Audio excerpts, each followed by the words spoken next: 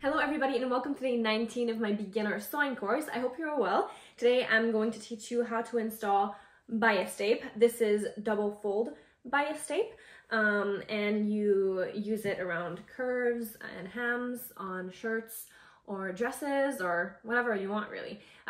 Today I'm going to show you how to use it on scrap fabric, and I'm going to show you how to do it straight, on a curve and on a corner. So let's get into it. Okay, so for this video, you're gonna need two pieces of scrap fabric, one rectangle, then one with a curve. You're gonna need some double fold bias tape and some pins. We're gonna start with the rectangle and grab our bias tape. And as you can see, it's a double fold because right here there's a fold and then you open it and there's another fold. So what you're gonna do is open it up and place the edge of the bias with the edge of your fabric. So where your neckline is or wherever you're supposed to put it, like wherever that raw edge is. And basically it's going to, sandwich that raw edge between the two. And that's how it's going to be like finished. So let's just pin that in place. And once you get to the corner, don't pin right away. What we're gonna do is take our bias tape and fold it like that in a 90-degree angle. And you want this line to be a continuation of this line. So let's just make sure it is. And that seems pretty straight to me, like that. Now you're still gonna hold it, but now fold it back like this. And you want that edge to be a straight line, a continuation of that one. So fold it like that. And now that line should be on that fabric edge right here. And now we're gonna continue pinning. And what we're gonna do now is sew along that folded line right here, all the way here. So you see there's like an X here. So you're gonna sew all the way to that little point right here. So because of that, we're gonna push our fold like this and put a pin here.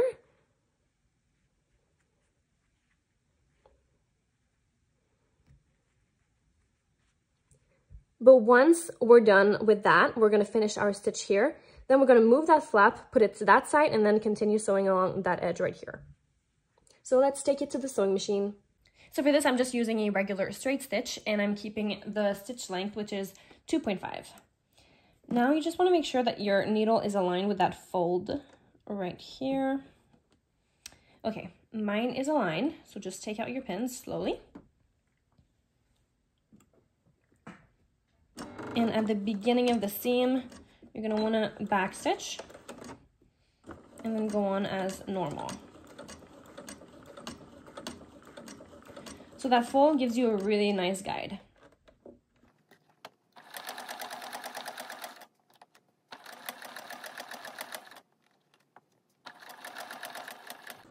So when you get to that edge, make sure that you fully sew until the end, because if you don't, there's gonna be a gap in your tape.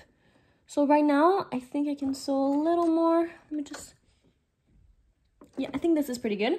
So now you're gonna backstitch. Perfect. Cut off your thread. And yeah, I'm pretty much at that edge. Now you're gonna take out this pin and move your flap like this. And now you see that fold right here. There's like a star, I guess. You want to start exactly here. So just position your needle. I think that's right. So let's just sew and back stitch.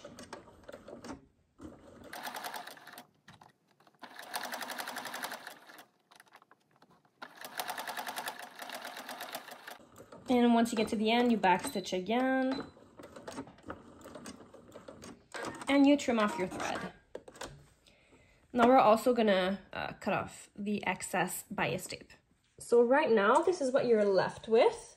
So just take a pair of scissors and trim this off. Perfect. Get it out of the way. And now you want to also trim off your threads. Okay, so now for the tricky part. You want to fold your bias tape over like this. So now the top looks good and the bottom looks good as well. Or like the wrong side and the right side both look good. And once you get to the corner, you'll see it creates a little fold like that. So that's good. That's going to help you, well, fold it.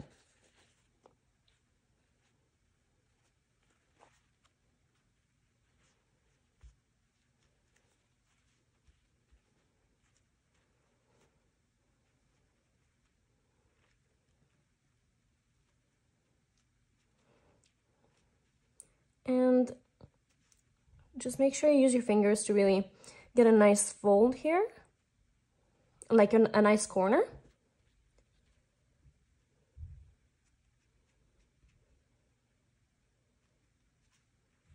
That looks nice to me. So now we're just gonna want to pin. So I'm going to turn it to the right side and pin.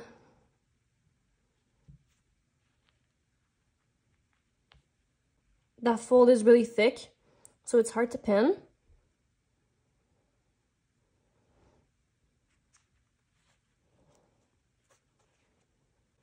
All right. Do you see how neat that is? This is what it looks like from the back. So now we're gonna sew all around that edge right here as close as we can to that seam right here. And what that's gonna do is catch this side right here, because I forgot to mention, but like a double fold bias tape is longer on the back side.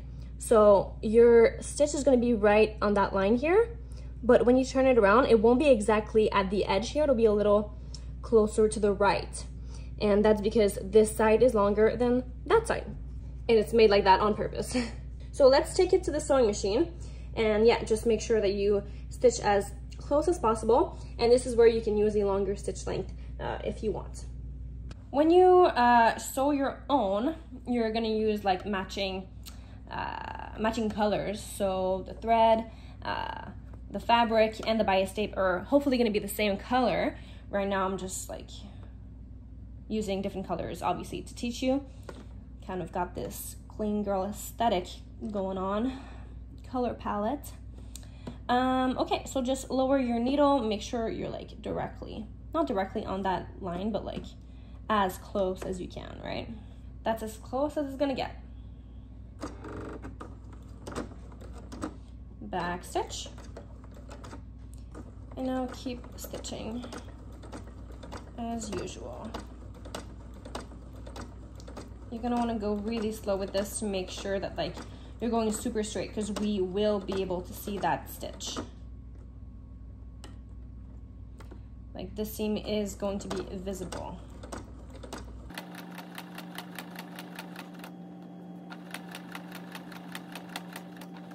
Once you get to this corner, you're not gonna end your stitch and then back stitch. You're just gonna move your fabric.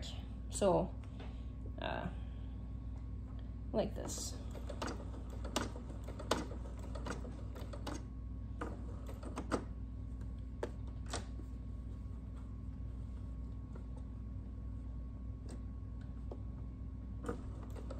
And keep stitching.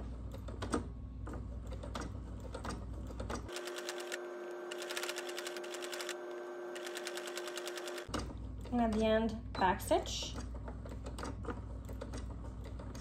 And trim off your thread. And there we go, a perfectly sewn bias tape with a corner.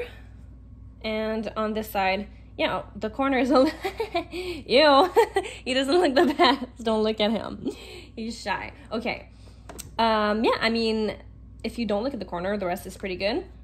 And as you can see, it's not directly on that edge since that side is longer than this side. So now you get what I mean. I should have been more careful in my corner. Just try to avoid that on yours, but it's fine. Who cares? It's just practice, isn't it? We're all here just to practice. And now you can just trim off your thread and you're done. So let's do the same thing, but on a curve now. All right, I changed my fabric because my curve was kind of ugly. This is better. So all you're gonna do is grab your bias tape like this and place it how you're gonna want it to be. And then you're gonna need your iron ready, so make sure that's hot. And the important thing here is to press your curve in place before you actually sew it.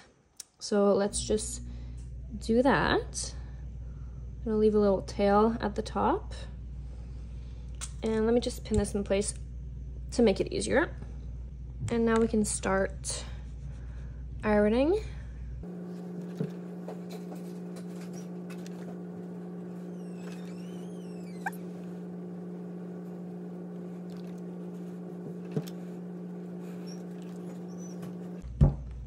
Perfect. And I'm actually gonna clip that part right now. Let's do the same thing with this side. So as you can see, those two curves are reversed. Always make sure that the open edge is towards the inside of the garment. So like here, it's on this side, and here it's on this side. And let's start pressing.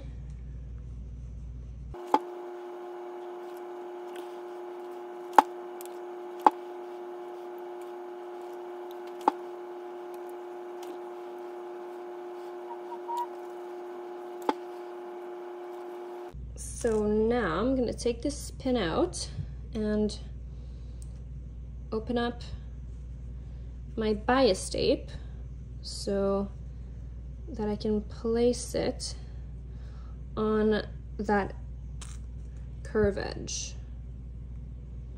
I'm gonna start pinning like I did before.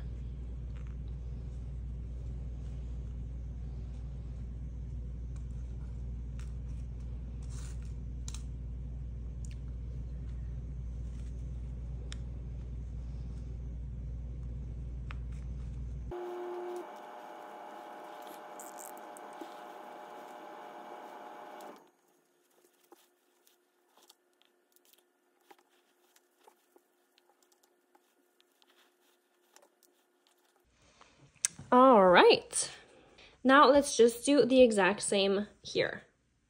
All right, all done. So now we're just gonna take it to the sewing machine and start sewing. So once again, we're gonna align it with that fold. Okay, that's pretty good. So start sewing and back stitch. Take out your pins and continue.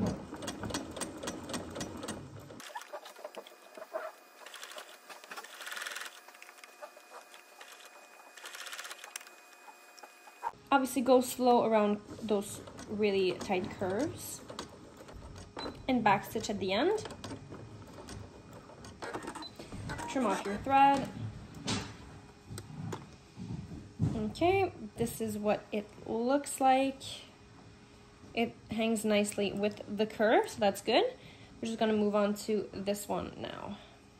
And start from this side, since my pins are on this side. Back stitch and keep sewing as usual.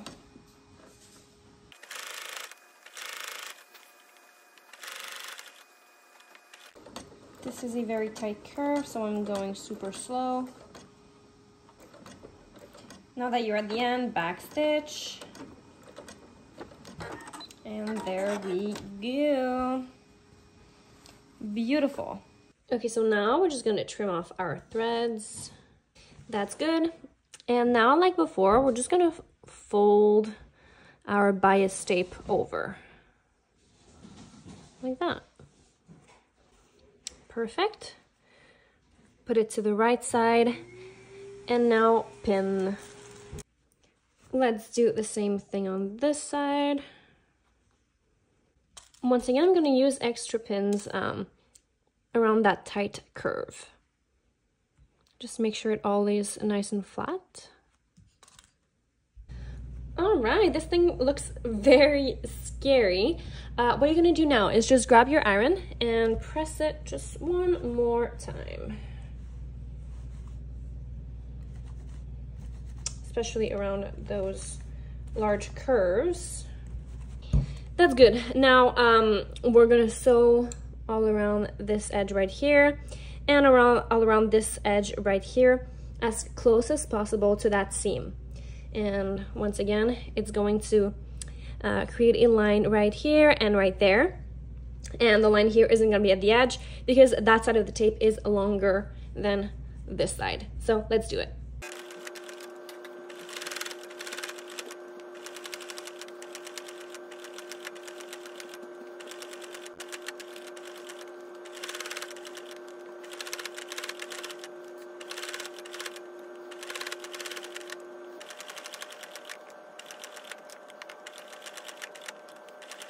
So now the seam is already pretty flat, but the first thing we're going to do is trim off the thread, as always, and cut this off.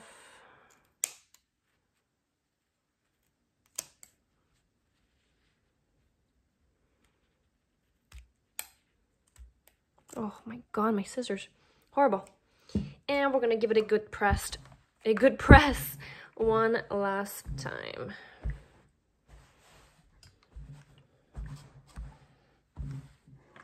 And there we go, that's what it looks like. And this is the other side. Pretty good in my opinion. So there you go. Now you know how to install bias tape. All right, everyone, so we are done with our bias tape. Well done. I know it's not always easy to sew from the front and expect like a straight line in the back. That's fine if it's not perfect. Just keep practicing, right? Practice makes perfect. So yeah, your homework is just to practice with some scrap fabric, and you can just buy more bias tape at the fabric store. Mine was 88 cents per meter in Canadian, so really, really cheap if you want to just keep practicing. And yeah, that's it, I think. So I will see you tomorrow.